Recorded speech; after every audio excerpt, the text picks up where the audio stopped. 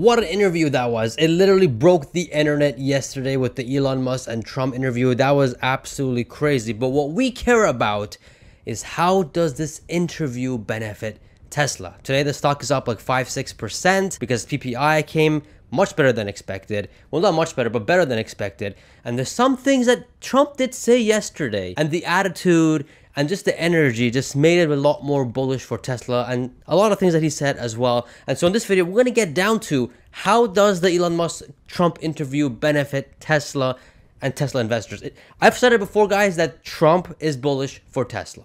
And yesterday's talk with him, with Elon, it really solidified that. So let's get down to it. Smash that like button and let's get down to it because there was a lot of juicy stuff. So first things first, I made a highlight video of all this. So if you guys missed out, check the video right here, all the highlights, and there's time steps so you guys can go ahead and, see what, the things that they were talking about. There's a lot of political things, but what we care about in this video is the Tesla stuff, because we are Tesla investors. I'm going all in Tesla stock, and a lot of conspiracy out there, a lot of negative news out there saying that Trump is bad for Tesla. Nope, he is not. So let's get down to it. The first thing, Trump made it clear that he likes Tesla. He calls the vehicles incredible. Now, it's good to see him say that because now he's acknowledging that, hey, man, Tesla cars, they're good stuff. And people who follow Trump, people who are behind Trump and support Trump, majority of them are not EV lovers. So it's very important for him to say that, because those who don't believe in EVs, now all of a sudden, someone that they really admire a lot, which is Donald Trump, now said that their car are incredible. So you know what they're gonna do? They're gonna go to the Tesla website, they're gonna read about it, they're gonna learn about it, they're probably gonna go for a test drive. It's good marketing, it's free marketing pretty much at this point. It's genius, it's absolutely incredible. But he said the cars are great, they're incredible, but not everyone should have an electric car because he is pro-choice. But that's a minor detail, he did say that, but your products are incredible. So he acknowledges that, your products are nice, they're great. Although we can't make it a mandate, we can't force people to drive EVs, and that's a minor detail, right? Not a big thing. Your cars are incredible and they're great. Hinting that, hey, I'm not against EVs. Your cars are amazing. They're really good cars. EVs are good cars. It's just that we can't force people to drive only EVs. Even though the market is going towards that route anyways, it's just until when everybody wants to drive an EV, there should be a choice for people to get gas cars too. So that was one point that was like, okay, that was acknowledgement. That was great. Something that Biden would probably never do. Probably won't even say the name Tesla or even say anything about the cars, or probably won't even say anyone. I don't know. It doesn't matter about that. But he did say that. Now, moving on to another thing that he said, because I'm going by order. I'm not jumping around. I'm just going to go by order what has been said. He said, and I'm talking about Elon Musk here, not Donald Trump right now. So Elon Musk, he said he is happy to help out to be part of the Government Efficiency Commission, where they look into government spending to make sure that it's not going to waste, the government is not overspending, all that kind of stuff that's kind of needed in governments, because governments, they overspend, right? And Elon does say that inflation is cause of all that kind of stuff. He talks about all that in that interview as well. But Elon said he's happy to help out, and Donald loves the idea, showing that Trump loves Elon. Now, maybe he may become president and may not bring Elon on the board. That doesn't matter. It's the fact that he loves the idea, showing that he likes Elon. And this is important, guys. When Biden came into power, when he became president, everybody thought that, okay, this is bullish for Tesla. This is great. We got a guy who's going to push for EVs, all that kind of stuff. Whole behold, the guy doesn't even mention the name Tesla. The guy has an EV summit, but doesn't invite Elon Musk. AI Summit doesn't invite Elon Musk, and anything to do with EVs doesn't even mention Tesla or even Elon Musk. What?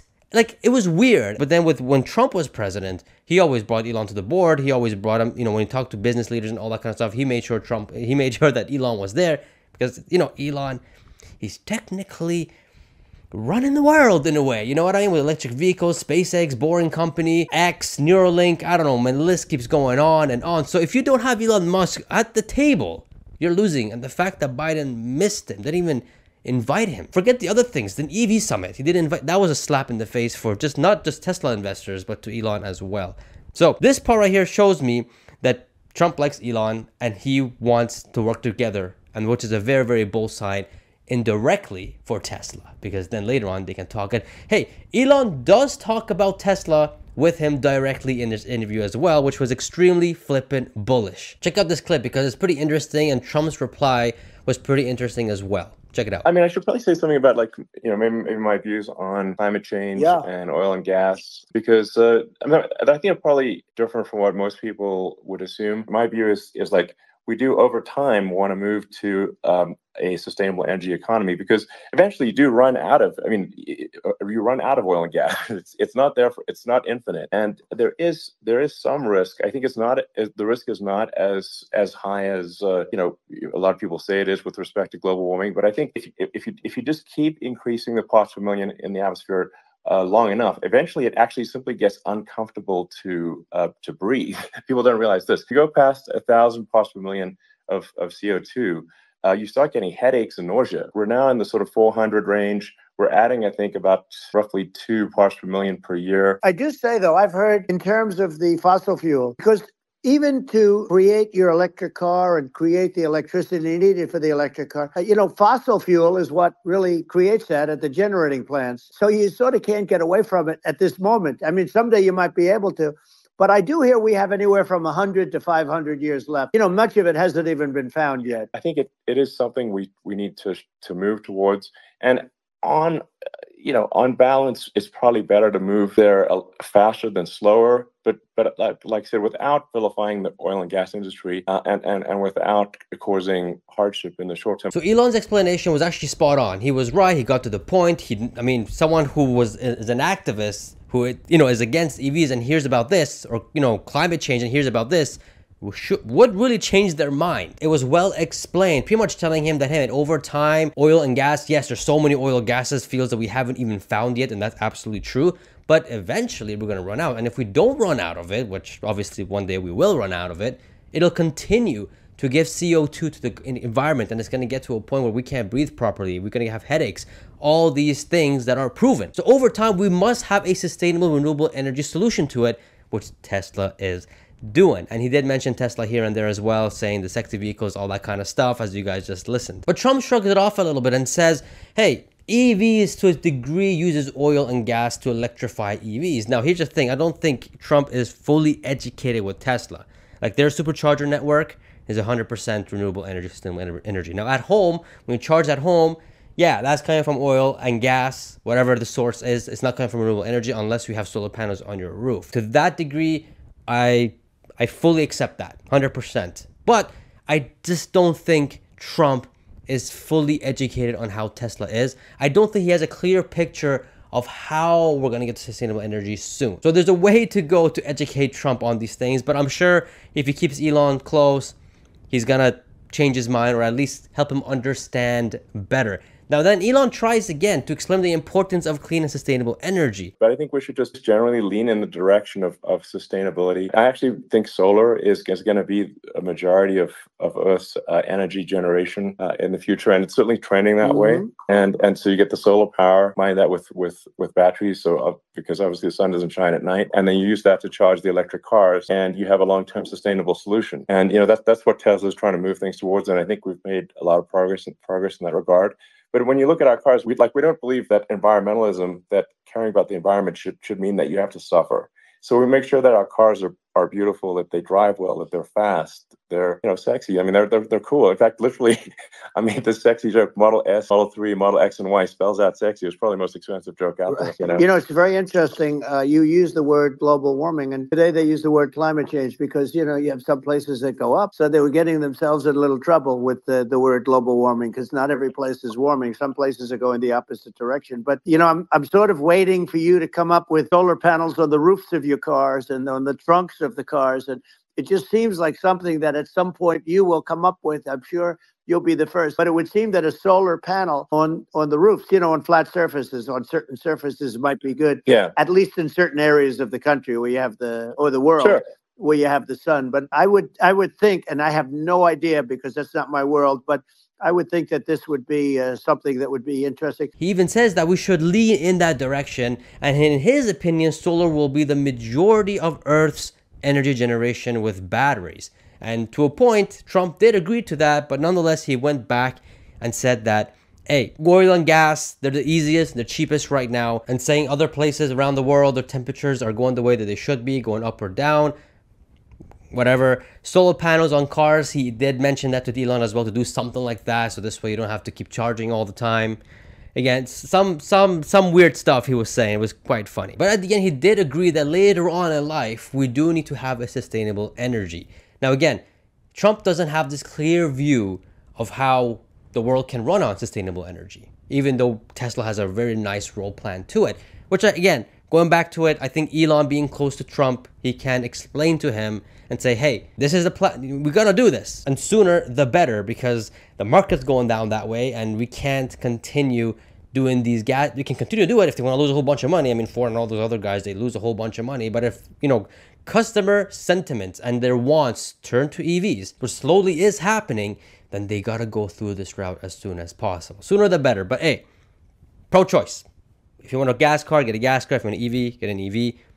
I'm just thinking about the guys who think once we have this massive shift to EVs, we need to be ready for that. That's all I'm trying to say. And especially when China is in the lead for this. And we all know Trump wants to compete with China. He wants to make sure that the US is up one on China.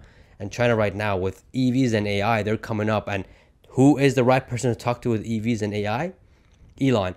And which goes to the next point that Elon talked about, was cutting rules and regulation. He's saying that if rules and regulation continue to increase, then you won't be able to get anything done, or it takes a long time.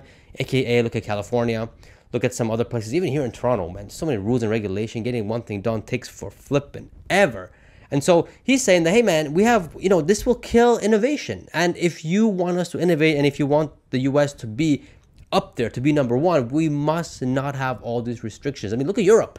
So many rules and restrictions, like it's like Germany. Look at the bureaucracy there. It's absolutely crazy, right? So he's saying that, hey, with the rules and regulation, make it sensible, right? If that's even a word, but make it in a way that's easy. Don't put rules on rules on rules, piling up to the point that we can't innovate. We won't have this lead or edge anymore to become that country that we once were, making cool things. So we can't have too much rules and regulation. And he was hinting this towards his AI and full self-driving robotaxi, even though Elon has said before that that's not the toughest part, because Waymo and other guys already did the heavy lifting and the proof of concept is already there.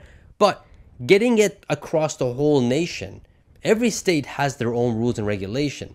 So he's saying that, hey man, don't put too many rules, or at least encourage us, or at least encourage the businesses. Don't get stuck to the point that they can't innovate anymore and they gotta take it somewhere else. So he was hinting towards this full self-driving robotaxi because, hey man, the robotaxi event is in 2 months. And Trump agreed to this. He's like, yeah, we can't have so many rules and regulation because we can't be able to innovate. We can't take things to the next level. And this goes with AI and full self-driving and robotaxi. So Elon is being very smart. He's saying, okay, with EVs, Trump, he likes them EVs, but he's making a pro.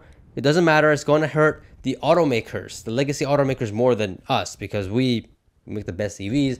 And the credit is for them, not really for us. It doesn't really matter for us. And the EV mandate, whatever, that doesn't really matter. That won't even affect Tesla, whether it's pro-choice or not, whatever it is, that won't matter. However, though, we are an AI company. We are going towards FSC robotaxi stuff, and there's going to be rules and regulation that may delay us one way or the other. So don't do that. And, you know, in a way, Trump agreed. He's like, yeah, we got to be open to it. We can't just put rules and regulation all the time.